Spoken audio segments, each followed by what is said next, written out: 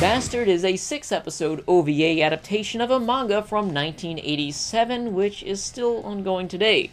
Normally you would think this would be a train wreck for any OVA to try to adapt in 6 episodes, but in fact, Bastard is one of my favorite comedy OVAs. That's right, comedy. Whenever I bring up Bastard, there's always a few people that say that they didn't really get into the show just because they couldn't take it seriously, when in fact, you're not supposed to at all. I can understand why people feel this way though, because it's presented in a way that makes you feel as if you're supposed to, because it has this dark and gritty atmosphere that you'd find in a mid to late 80s blood and guts action OVA. In reality, you're really not supposed to take Bastard seriously, as it's basically a parody of itself, where at times the protagonist will even break the third wall. Everyone knows the macho bad guy can't win, especially when he's fighting the exceptionally handsome and popular main character.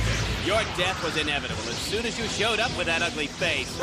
The story is set in a medieval fantasy universe where there's 3 evil sorcerers and a ninja that want to take over the world and release this evil god of destruction that will just destroy everything so they can rebuild upon its ashes. As this story begins, we see their evil army attacking the kingdom of Metal Rakana, and they only have one last-ditch effort in order to stop them, that is, to release the evil sorcerer that was sealed away inside the body of a young boy, which also happens to be their previous leader and is also an evil sorcerer. I think I mentioned that part.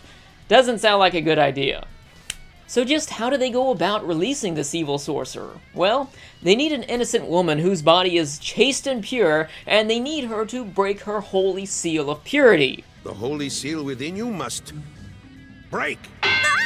That's right, she needs the boy to break her seal of purity. The seal of purity can only be broken with the power of a virgin's first kiss. Yep, that's right, the boy needs to break her hymen.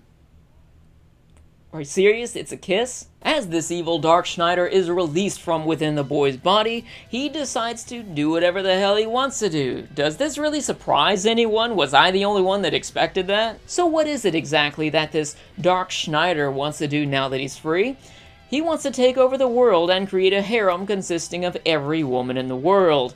I think I found my new favorite anime hero. But of course the world is a bit too big for one man to conquer on his own, so he needs to regain the trust of his old friends. And just how does an anime hero go about regaining the trust of their friends?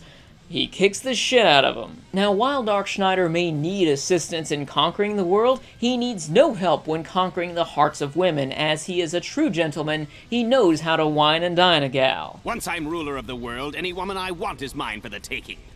Yoko if I want. Even Sheila.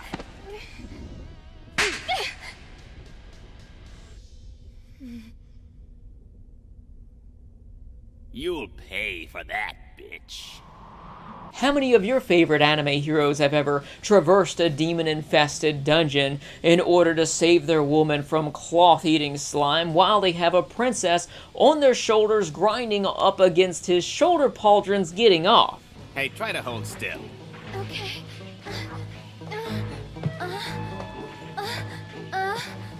Please let me down now.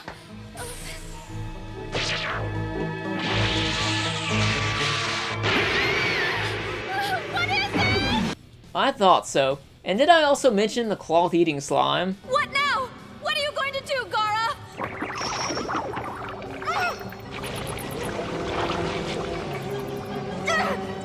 That's right. It's slime. It will dissolve your clothing slowly before my eyes. Let's face it, even the most modest, well-mannered gentleman finds himself being eclipsed by Dark Schneider's chivalrous demeanor. You arrogant son of a bitch! If I don't get to see her naked, nobody does! And I know what you're asking, how do you even begin to tell a story with a hero that outclasses everyone? You're gonna need some real badass villains, and Bastard delivers.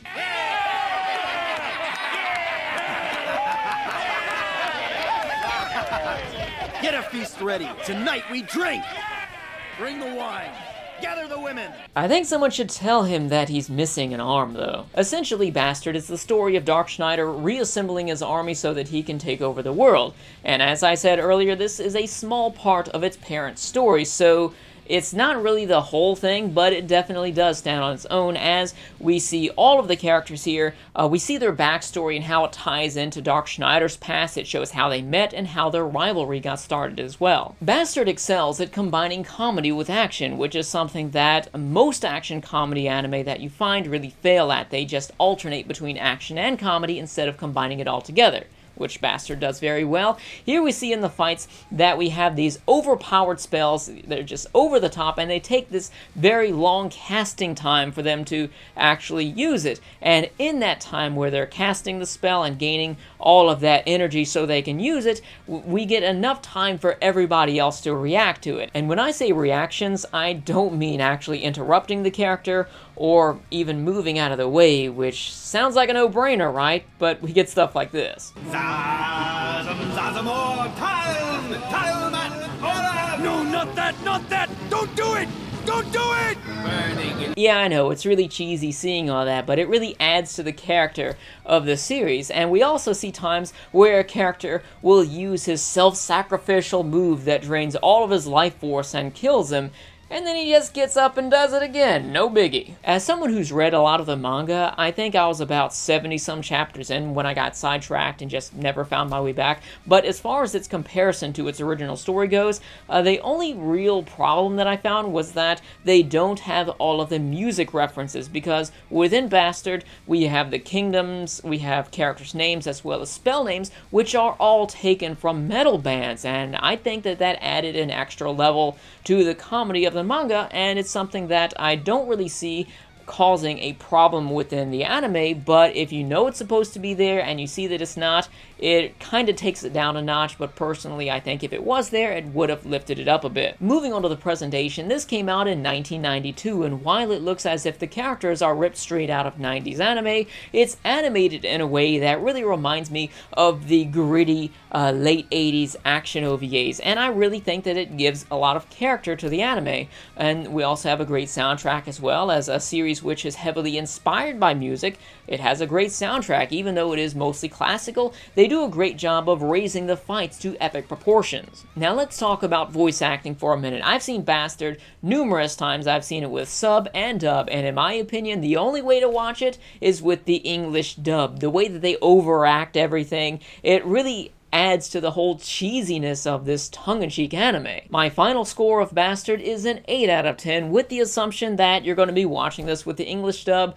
Probably maybe 7.5 or 7 if you're watching it with the sub. Thanks for watching. Be sure to tune in next time for my Welcome to the NHK review. If you enjoyed this video, be sure to subscribe as well as hit the like button, or maybe even share it if you like. It really helps out a lot, and I really appreciate all that. If you'd like to further support this channel, please check out the Patreon linked in the description section below. Thanks for all your support. I'll see you next time.